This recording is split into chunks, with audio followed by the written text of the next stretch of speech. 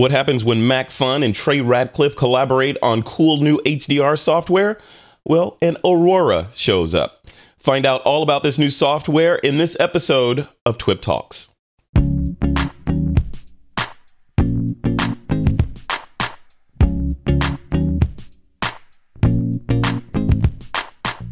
Hey folks, I'm here with my good friend, Mr. Trey Ratcliff. Trey is always up to something insane when it comes to photographers or helping us do creative things or carry our stuff around or whatever. This time, he's up to his old antics again with a company called Macphun, also friends of This Week in Photo. And they've put out a app called Aurora HDR, and there's another one called Aurora HDR Pro. Trey's going to tell us all about that app. I have a feeling it has something to do with HDR. I don't know why, but something to do with HDR. Trey, my good friend from Down Under, how's it going? How you doing? Oh, it's going great. It's a beautiful summer morning here in New Zealand. You know, it's reverso land down here south of the equator. So it's just coming into summer and nice crisp. The birds are chirping and beautiful morning out here. I love it. I love it. You live in Utopia, and I've seen your house. Have I seen where you're sitting right now? I think I was somewhere around there, right? Yeah, I think I pulled you out to my cottage here during a drunken party. I'm not sure what happened to this cottage between us. We've got cameras around. I erased all the footage, but you've been out here. You may not remember. We agreed not to talk about that. Involved? I don't know. Really, no. Well, that's why I didn't feel good the next morning. All right. Let's talk about this app. Okay, so tell me the genesis of it. So the last time that I had you on TWiP, you were talking about this bag that I have sitting right next to me, this Peak Design Everyday Messenger bag that you collaborated with them on, and now you've done the same thing, but on the electrons side of things instead of the atoms side of things with Macphun. Is that fair? So you lent your expertise to help them take a product and push it to the next level? Yeah, that's right. I wouldn't go so far as to say my expertise, because I don't think of myself like that. I have probably made more mistakes in HDR than anyone on earth because I've just done so much of it, and I've kind of accidentally figured out a lot of stuff along the way. And really, the genesis of this project is no different than the genesis of the bag project with Peak Design, in that, I've been going for years and years. I've always been frustrated with my camera bag. I've never quite had the right camera bag. So I called those guys up and said, let's build the ultimate camera bag. And we did.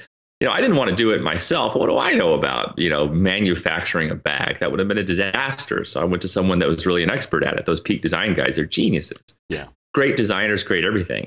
And it's the same way with Macphun. I've been using Macphun software on my Mac for years. They make really tight, fun, fast, responsive software. So we went to those guys, and I've always been kind of frustrated with my HDR software, right? I use it a lot, and it doesn't quite do everything I like. So I went to those guys, and for the last year, we've been building really the ultimate HDR package. And I say ultimate in a lot of ways. There's so many features, but like, just the big thing to me is that you don't need to use Photoshop or Lightroom anymore. Mm-hmm. This has so many tools and gadgets and gizmos inside of it. It has layers. So, it's just got it all in one package. Now, when I came down to New Zealand and you did your workshop there, for all the workshop attendees, and you had the post-processing part of the workshop where everyone's in the classroom and you're on the big screen explaining how, step by step, how you do things. And you were using Lightroom, you were using Photoshop, you were using Photomatics, and just a constellation of tools to get to that Trey Ratcliff look. Now, is it safe to say that this app replaces all of those, or are we still going to be using some of those for certain things? It does. It replaces all of them. Now, you might still want to use Lightroom for organizing your photos, and that's what I still do, actually, because you got to organize your stuff, right? And by the way, this Trey Ratcliff look that you talk about, some people may not like it. They may find it too extreme, but that's the cool thing about Aurora HDR Pro, is that there's sliders, so you can make it look more mild or more fantasy, however you want, right? It's really smart about that, because I know that there's many kinds of HDR kind of people out there. Yeah. And you're right. That's the whole idea around my method, is that when you HDR-ize a photo, the whole thing might look a little wonky, but there are parts of it that are really cool. So my methodology involves a lot of bringing in the original raw file and mixing in like a clean looking sky, for example, or like a clean looking lake. Maybe part of it is HDR texturized and beautiful and saturated, and the other part is more mild. So there's sort of a transition. And this lets that transition happen all inside of one piece of software. And I saw that. That's one of the things that shocked me when I was playing with it over the last couple of days was there's layers in this app, right? So not only layers, but there's also masking in there. So right. I can stack and do what you're saying. So if I understood the tutorial that I was watching right, I can go in, create an HDR photo, then spawn another layer. And I can say if I want this lake to be overly saturated or highly HDR, but the buildings around the lake, I want them less so. So I can mask in just that adjustment onto the lake. Is that fair? Yeah, that's a really good example. And it's a little bit different than the NIC software. The NIC software has these control points that you drop down, these little things that expand, and there's sort of like this radius. This is much more of like a brushing kind of system. So a pretty good example is you might like make your photo look kind of strong HDR, but then you look at the sky, you're like, oh, the sky doesn't look so good. It looks a little grainy or there's a little noisy. So you just simply add a layer, and then you go down. We have this section called HDR denoise, which is really smart. And then you like increase the HDR denoise, and then you just brush in the sky, and it just smooths out the sky. Wow. So is it a reverse? That's one thing I didn't understand. Do I create a layer and add the adjustments to it and then mask out that layer and then reveal the changes, or is it the reverse of that? Yeah, it's what you just said. However, people's masking minds work in different ways. It depends on how your brain works, and you can invert the mask and then paint on top or do the inverse. However your mind works, it does that, right? Yeah. You can adjust it how you wish. Love it. Love it. So lots of features in there. So there's layers, there's masking, there's presets. In the Pro version, there's your presets as well. So if I wanted to, I could travel the world, take shots, and pretend to be Trey Ratcliff, right? Well, yeah, the Pro version comes with a lot of stuff, not just my presets, but it comes with unlimited layers. You can import raw files. You can export from Lightroom or Aperture. So there's many, many more features that come with the Pro rather than just that. And how did you guys, or how did they/you guys implement the raw functionality in there? For example, with Lightroom, a new camera gets introduced in, a couple of weeks or maybe even a month or so later, there's the raw support that shows up as Adobe figures out that raw algorithm and issues the support for that particular file type. How's Macphun handling that? Well, as far as I can tell, Macphun has this basement full of Ukrainians that are just sitting there cranking out all this raw stuff all the time. Because like you said, there's always new raw files coming out. And it's a little, we've been testing all kinds of different raw files. And even after release, we found a few that don't work. We've already done our first 1.01 update. We have another 1.1 update coming in mid-December. So, I mean, these guys are on it. Like, for example, I like to fly around with my DJI Phantom. And like those raw files, it doesn't look like they're supported because you don't see them in the preview window. But when you actually run it, they do work. So there's a few little edgy things that we're working out, but yeah, we're fine. We got that stuff covered. I love it. So what are the downsides? I mean, I admittedly have not been into HDR all that much. Even though one of my good friends is Trey Ratcliff, not been shooting a whole lot of HDR over the years. Now I'm kind of compelled to do it because going through the tutorials. Let me rewind a bit. So one of the reasons why I didn't feel like I wanted to dive into HDR too much was the whole idea of, okay, what's this tone mapping thing and all this stuff and, versus straight HDR. And do I use the Lightroom HDR because it's in there? My iPhone shoots HDR, but it's unremarkable. And then there's HDR soft with Photomatic, and that's, it's powerful, but it looks a little intimidating to me. And so I just kind of backed off a little bit. Now I see this and I'm like, okay, maybe I'll play. So what am I giving up by moving to the Aurora HDR workflow?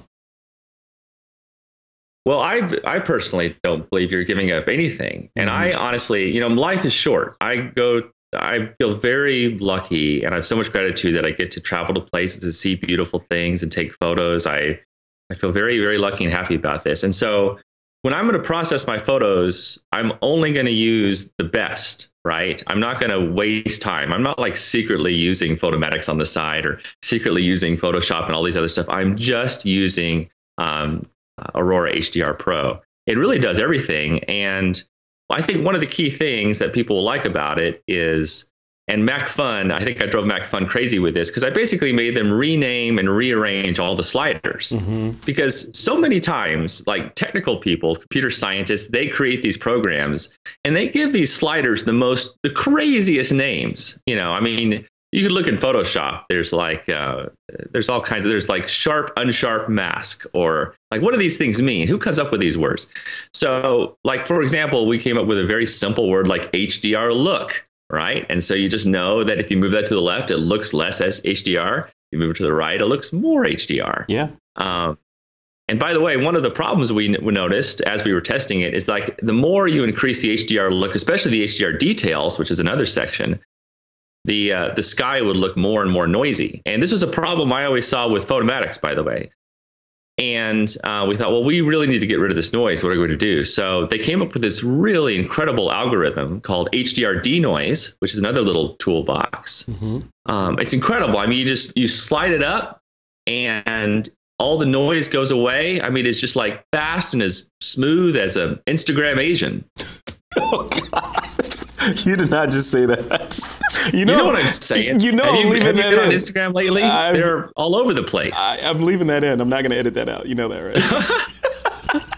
right? You're working without a net, my friend. Sorry.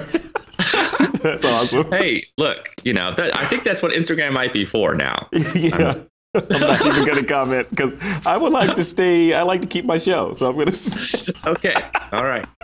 All right, man. So, we were talking in the green room before we started recording, and you agreed to, because I always ask you for free stuff for my audience whenever we talk, and this was no different. So you're going to give away free copies of Aurora HDR Pro, the Pro version, which is $100, right? $99?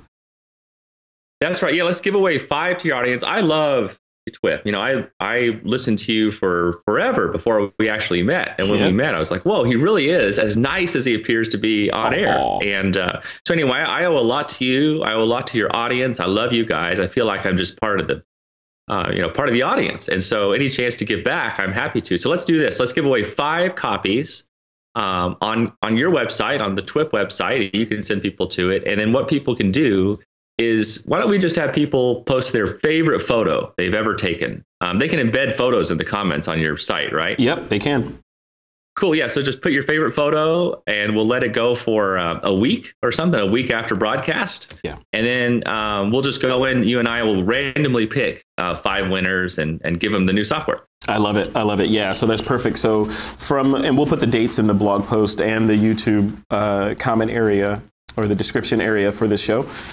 So yeah, we'll put the dates of when this is happening. And yeah, easiest contest in the world to enter. All you do is go to a blog post and stick your favorite image in the comments, and keep it clean, people, please. No Instagram, Asian, whatever Trey said, don't do. I don't want to have to ban anybody from the comments on TWiP. So keep it good. Put your favorite photo in there, and yeah, 5 free copies.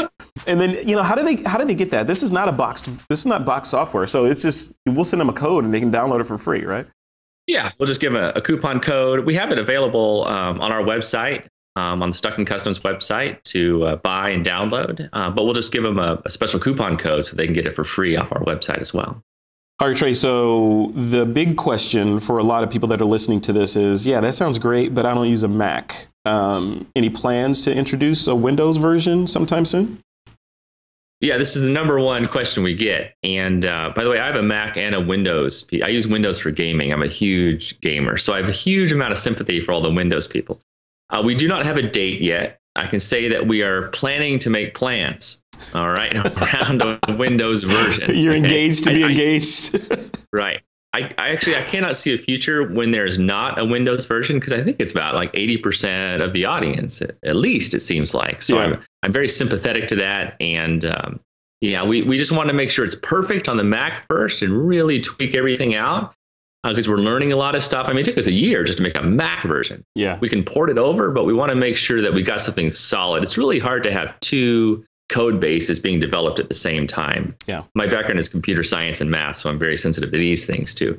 I understand both sides. We're going to do our best. We want to do a quality job, and we and Macphun we're on it. Love it. All right. So coming soon to a window screen near you. Just hold tight, right? Right on. That's all right. Oh, before I let you go, one other question was around the performance of this. And I know you can't share sensitive insider numbers, but you're just on the heels of launching this bag, and everybody saw that Kickstarter, and it was like, what did it end up at? You were asking for $100,000 and it ended up at what, 4.9 or 5 million or something like that. How's this software doing in comparison to that project? Well, amazingly, even though it is only a Mac version right now, it's outpacing our Kickstarter bag, which is unbelievable. I can't imagine what would happen if we had the Windows version too. But I think the thing is that it's a little bit more inexpensive. It's immediate because you can buy it and download it right now. Yeah. And so I think there's sort of that immediacy, and the price point is so good that people are just gobbling it up, which is great. I think it's fantastic. And hardly anyone's asked for their money back. So that's another good sign. People seem to love it. It's getting really high ratings and great reviews on all other kinds of websites. And yeah, it's been going gangbusters. Yeah, it's fantastic. Yeah, and congratulations on that. It's interesting just to, like I always say, it's interesting just to sit back and watch and see the projects that you're working on. You're almost like Apple. Because you're like, what's coming out? What's coming out next? I didn't know I needed an iPad Pro, but now for some reason I can't live without one. So cool, man. Thanks for scratching the itch we didn't know we had, Trey. Awesome. Well, sure. No problem. Awesome. Trey, thanks for doing this, man. What's next for you? You're at home. You're very rarely at home, but you're home today. What are you taking off soon? I am. I've got a big family trip. So here in New Zealand, the kids get all of January off because it's sort of our summer vacation, right? Mm-hmm. So, and I've decided to take the family on a little trip, a little world trip. So I have, my wife and 3 kids, and a 14-year-old boy and 2 girls. They're 10 and 7, search and destroy. And we're going to go hit 5 countries. We're going to go to Thailand. We're going to go to Muscat, Oman. We're going to go to Doha, Qatar. So get a little Middle East flavor for the family. We're going to go to India for about 10 days. I'll like to take a train across India. It'll be great because in all these countries, we're going to get the kids volunteering at orphanages and see how the world really is, right? Yeah. And then we'll end up in Italy for a few weeks. And we have a big actually have a big workshop event there in Italy, in Venice, for Carnival. That one's sold out. But that'll be an awesome event to kind of end it. And then the family flies back home to go to school, and I stay there for the event in Venice. So I'm really excited to spend time with the family. And then I'm sure I'll also be excited when they head back home and I have some free time. I love it. So one question, How does one apply to get adopted into Trey Ratcliff's family? We got 3 kids, man. We just got them all out the door this morning to go to school. It's a fire drill. Like, no one can find their socks. They've got to get their swim stuff. I mean, it is getting the kids out the door in the morning is every day. It's a new adventure. It's something else. I got enough kids with 3. I love it. All right. Well, I'll stay on this side, and then, I can look through the window and hope one day I'll be, one of Trey's kids over there. So, cool, man. This is a good interview. Thanks for doing this. I appreciate it. Always a pleasure chatting with you. Congratulations, by the way, on all your successes, all these projects. You're an inspiration to a lot of photographers. They say in the news that you're, one of the most followed photographers on the planet, and obviously it's clear why. And I tell people that my friend Trey Ratcliff is kind of like the Jay-Z of photography. He not only is he a talented artist, but he's also a highly savvy businessman that knows how to walk the walk and talk the talk.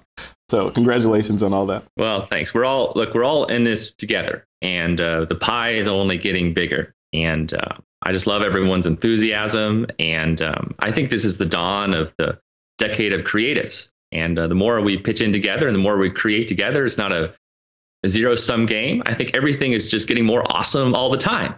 And so I'm just excited to be a small part of it. Love it. All right, Trey, thanks a lot, man. Enjoy your holidays and that crazy adventure you're going on with the family. Right on. Okay. Thanks, Fred. You're welcome.